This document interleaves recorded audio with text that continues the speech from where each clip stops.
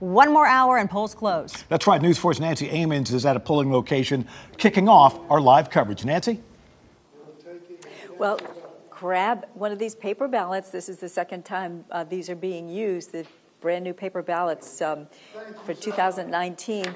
The polling places that I've been to today have been slow but steady here at Belmead City Hall.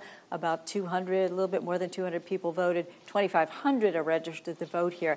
Now, here's what's a little bit confusing. Before you go out to the polls, check this out. This is an early voting place, but not all of the places that are early voting can you vote here today, because if you look at this sign here, it says, is this your correct voting location? Remember, on election day, you must vote at your assigned precinct.